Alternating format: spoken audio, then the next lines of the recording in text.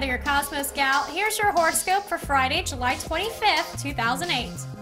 This morning finds the moon shuffling over to your 4th house, and it's shaping up to be a good day on the business front.